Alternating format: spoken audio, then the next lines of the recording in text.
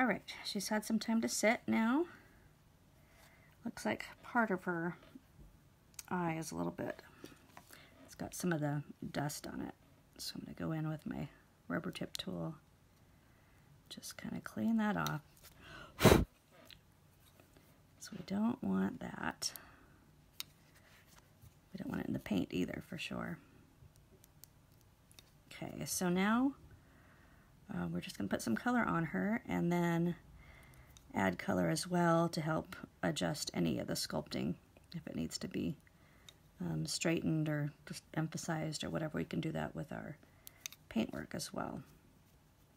Those eyes are so darling. I need to find a new eye source.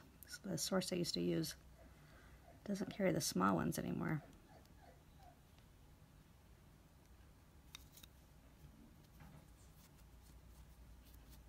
Okay, now she's ready to start.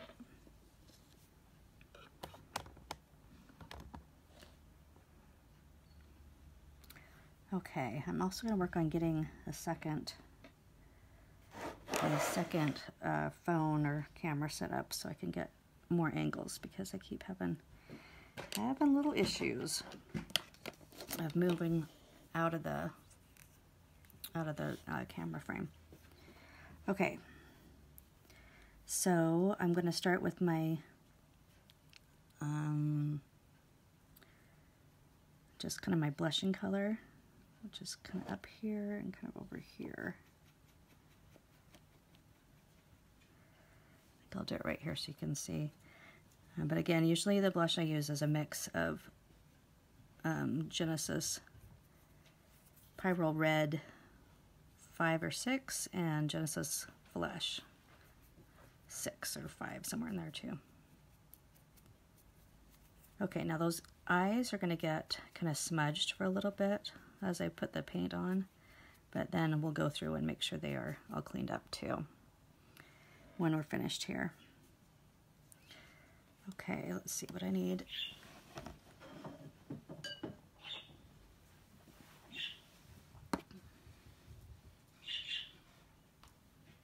Okay, just need to have some of this glazing gel now nearby. So I'm just going to be picking up the same kind of color that's kind of all over on this.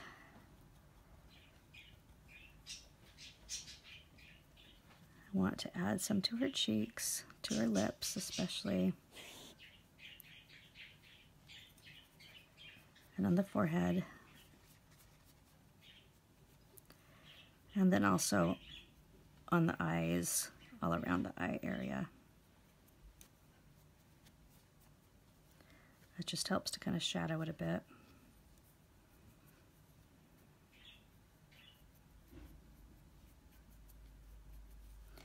And then I also want to make sure I get her lips a little bit darker each time. So I'm going to add this, and I think this color looks good over here. It just looks like a peachy pink kind of color.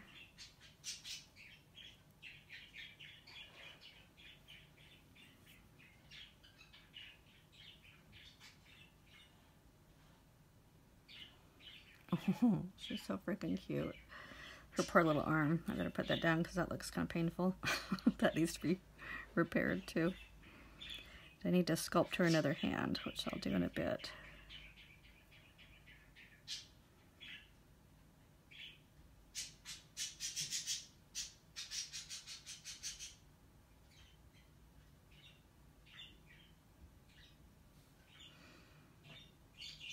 Okay, that looks pretty good. I want it a little bit rosier, so I'm going to add, it looks like a pink that I've added a little bit of crimson to too.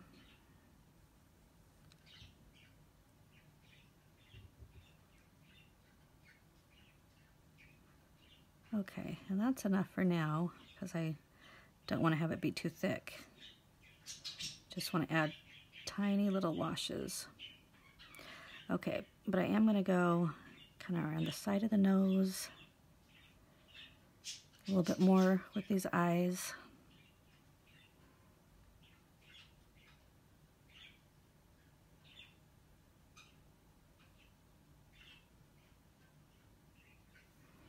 You can even go up in the nostrils with just kind of the blushing, just to add a little bit of shadow. And then I'm going to try her little, I don't know what you call these right here, but these little creases. I'm going to see how they look a little darker, or if that just is too much, you know? So I've got to grab this bigger paintbrush, kind of lighten it up. Let's see what I think.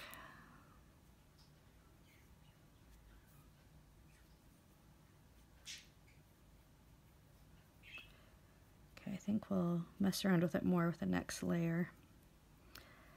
I also want to add just a little bit more of the pink right here. Sometimes I'll use like a really thin layer of a red color, and then just kind of dab it on like that. Oh, she's gonna be so cute.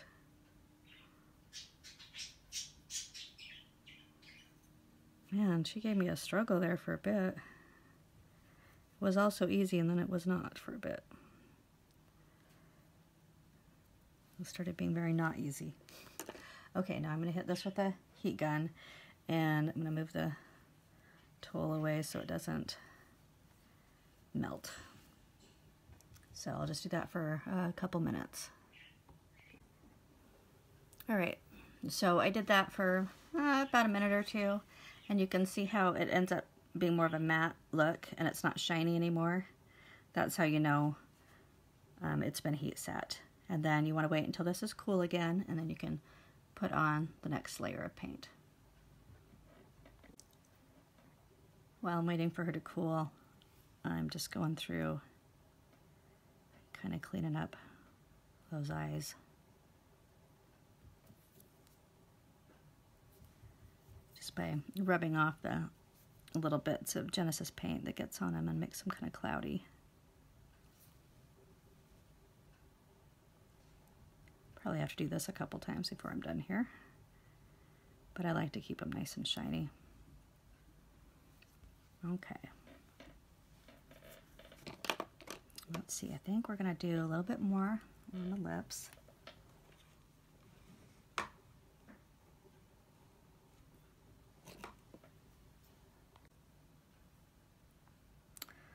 Okay, let's see, I think I'm gonna do a little bit more of this color for the lips. See how that goes.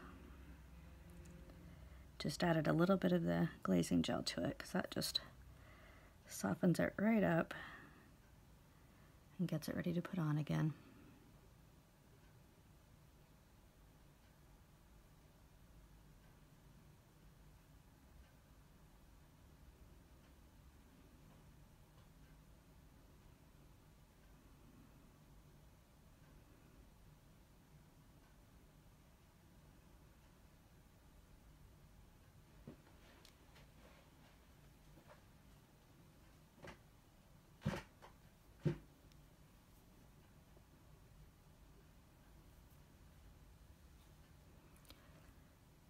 Now typically the upper lid will be slightly darker than the lower lid, and that's usually because the sunlight will hit the lower lid, and so there'll be a reflection. Lower lid, lower lip is what I'm meaning to say on both of those. Okay, so that looks pretty good. And then I want a bit darker inside there. Let's see, I'm gonna go for, this looks a little bit darker perhaps.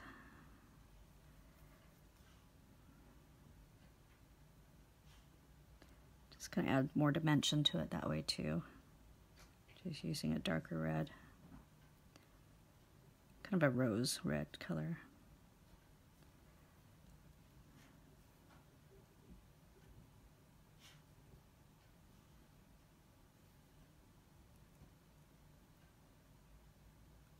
Alright, that's probably enough on the lips for now.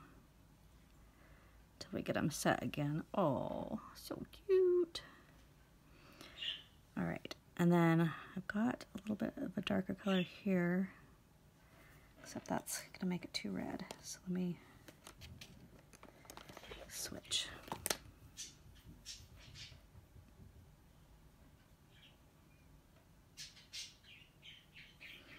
And I think what I want here actually is a little bit of brown mixed in, so I'm just going to dip this over into my brown, even though there's a bunch of pink on it. Just letting that kind of just mix on in.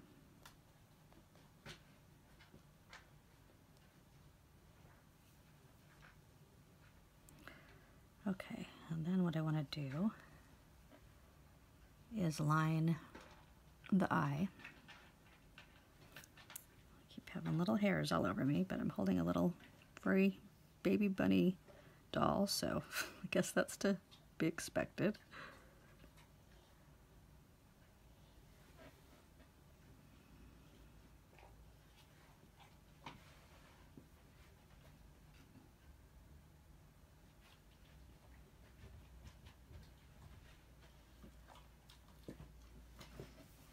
What do you have, Soph? You okay? Okay.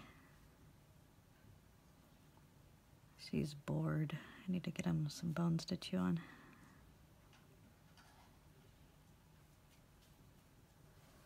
Okay. So I'm going to do that and then take this one to kind of wipe away a little bit, actually.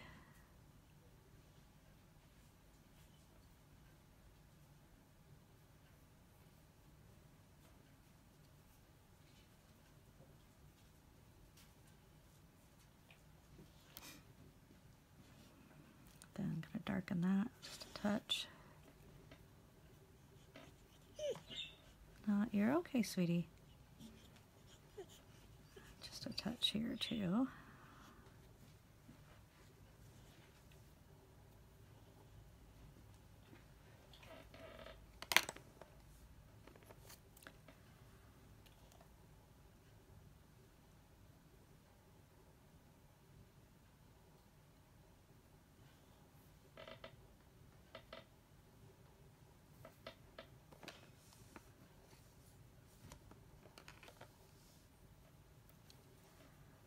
Now we'll just soften that up.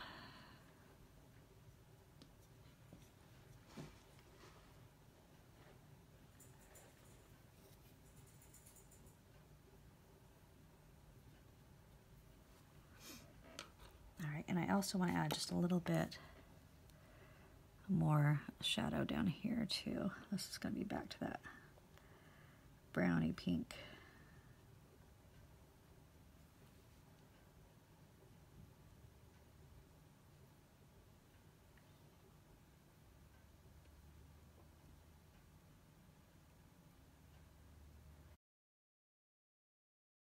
With babies, it's different because they don't wear eye makeup really, you know.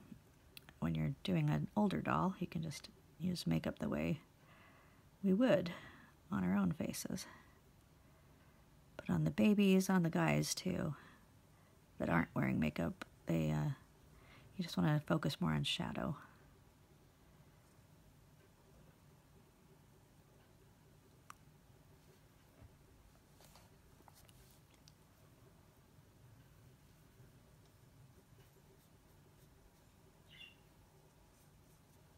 So I go back in with my other brush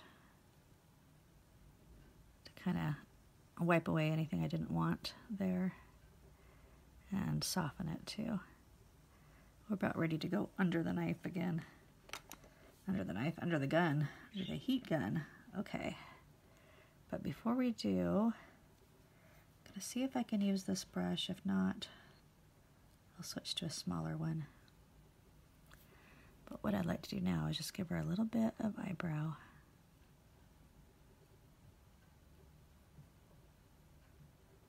And at this point, I'm just kind of dotting it in there a little bit so I can kind of see where it's going to go and what shape I want to do exactly.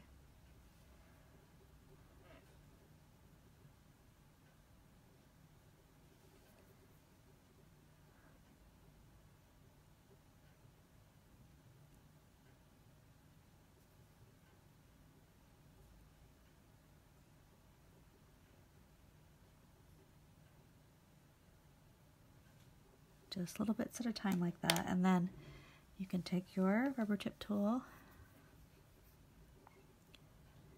And just kind of draw some lines in there too.